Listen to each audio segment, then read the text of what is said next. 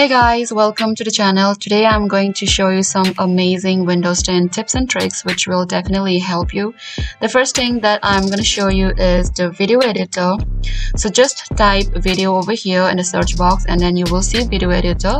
This is very useful, especially if you're going to start a YouTube channel or going to edit a video. You don't need to upload, you don't need to download or purchase a different software from somewhere. This feature is in the Windows 10, which is very useful. So I'm gonna soon upload a video on how to edit a video on the video editor. Next one is voice recorder. So search voice over here and then you will see voice recorder, and now you can record a voice. Now just click on it and then it will start recording over here, and at a particular time if you want to mark something very important, then you can do that as well over here. Then it will show the time. Now you're done, and if you want, then you can share it, or you can stream, or you can see so many options over here. The next feature is kind of funny and pretty cool, at least to me. And just imagine whatever you say, somebody will write it down for you. So that will happen in Windows 10 without the help of any other person. So I'll show you that. So I have a blank notepad here, and what you need to do is just press Windows logo key plus H, and now it will start writing everything for me. I love snowfall. So this is cool. Next feature is a kind of a reader or a speaker, you can say. So just press Windows key logo plus sign, and it will read it for me, whatever I have written. So let's listen to it.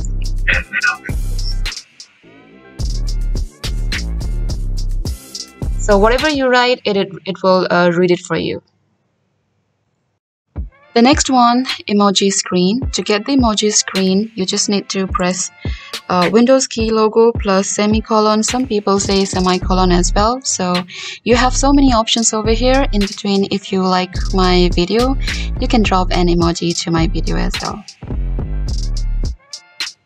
You can enable clipboard history to copy multiple items to the clipboard. For that, go to the start menu and then click on settings, then click on system, and then scroll down a bit and then click on clipboard, and then turn it on.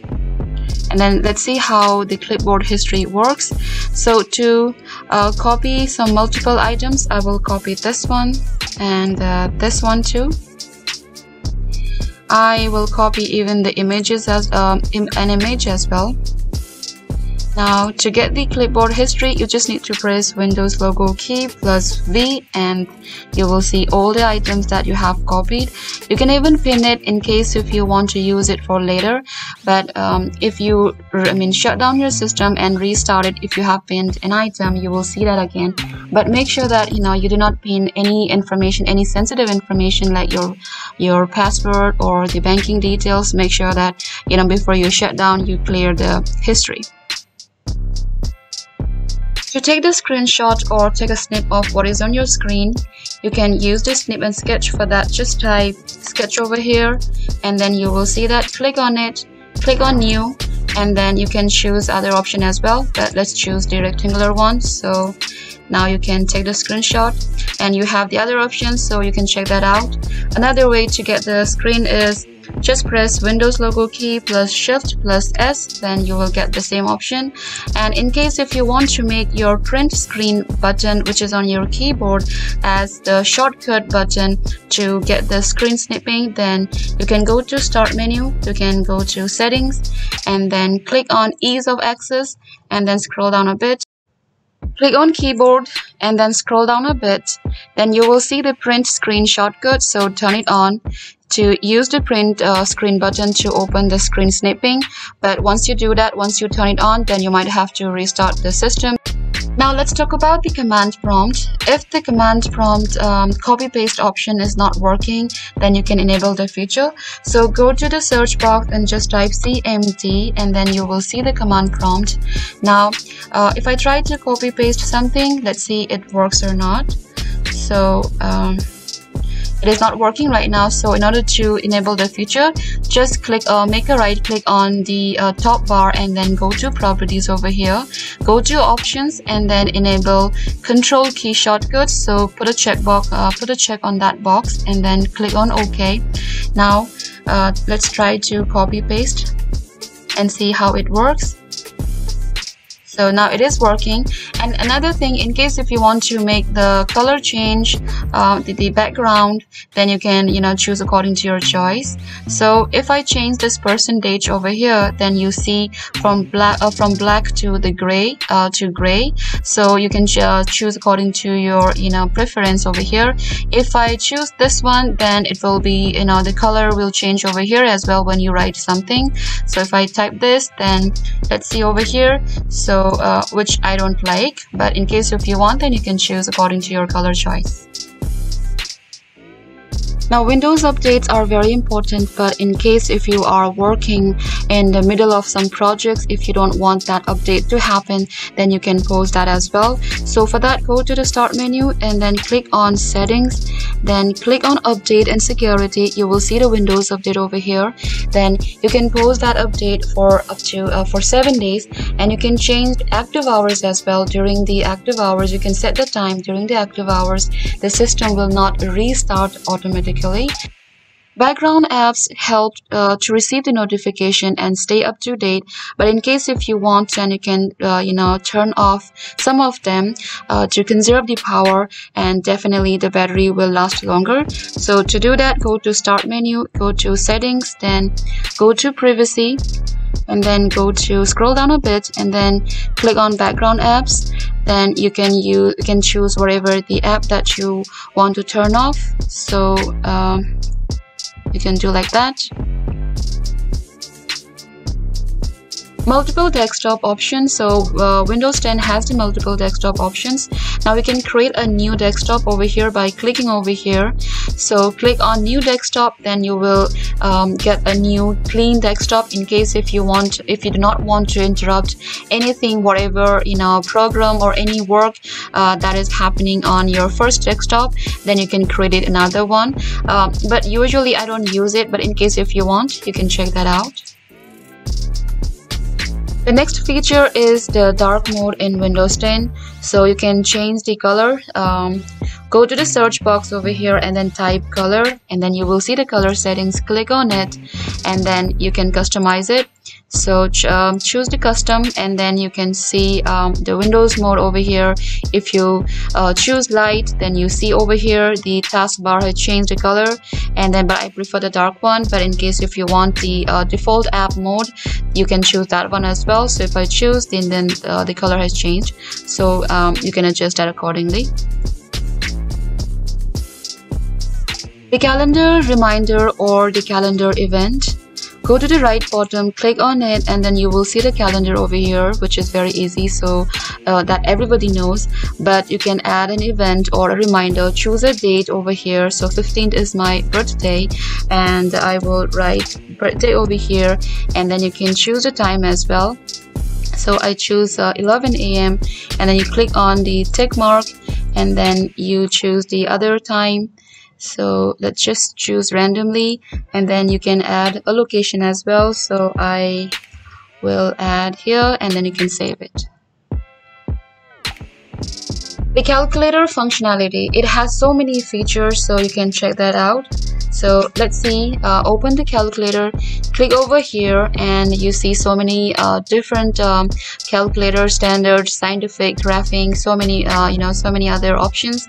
And we have the converter as well. So let's just check randomly the currency. It is in US dollar. So let's see, the $4 equal to 3.39 euros. And let's check the other. Let's see the data.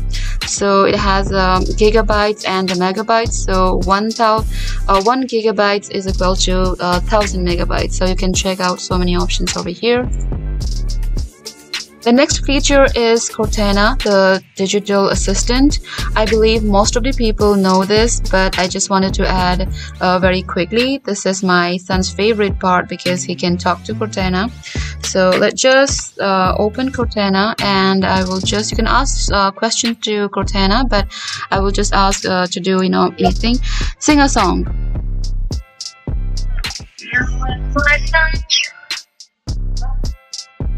So that's how you can make it, you know, work.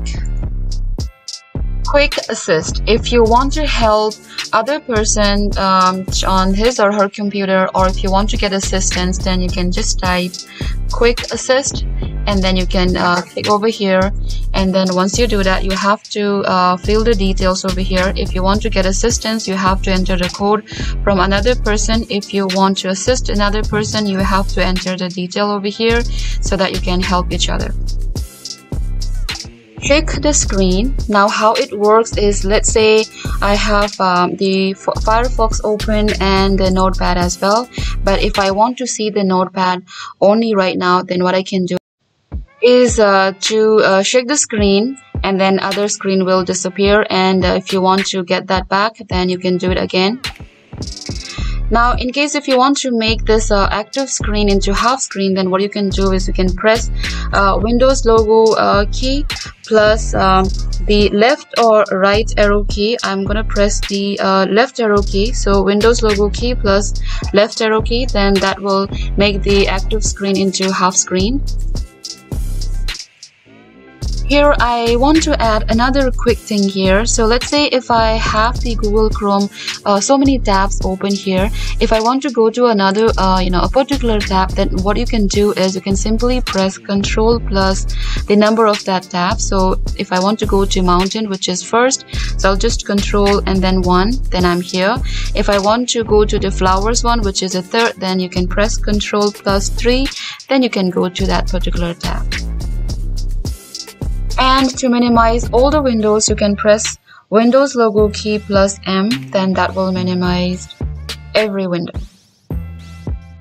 Now to open a browser or a program from the taskbar, you just need to press the Windows logo key plus number of that position. So I want to open the keyboard, this one, which is the 5th one, then I will press Windows logo key plus 5. Now it is open. To minimize it, Windows logo key plus M, then it's done. I want to open the Google Chrome, which is the 4th one, then let's check once again, Windows logo key plus 4. Now it is open, then minimize it, Windows logo key plus M, it is done. Now the next important thing is GodMode, the simple and a shortcut way to find so many important settings. To create that, make a right click over here on the desktop and choose new, and then click on folder. Now you have to rename it, copy paste this, which is in the description, make a right click here and then rename it. Now it is done. Now you can see so many important settings here: administrative tools, the autoplay, the color management, and then date and time, and then so many other things, so you can check that out. Now the last trick that I want to share with you guys is how to shut down your computer in a shortcut way, and it is pretty simple and easy. So for that, on the desktop, make a right click here, choose new, and then click on shortcut.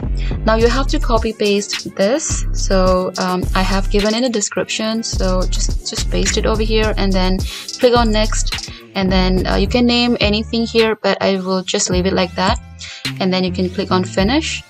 Now it is done. You have to double click on it, and then it will show a slide to shut down your PC, but I don't want to do that right now because I'm still working on it. So that's all for today in this video. I hope this video is helpful for you guys. Thank you so much for watching. Please like and subscribe to the channel.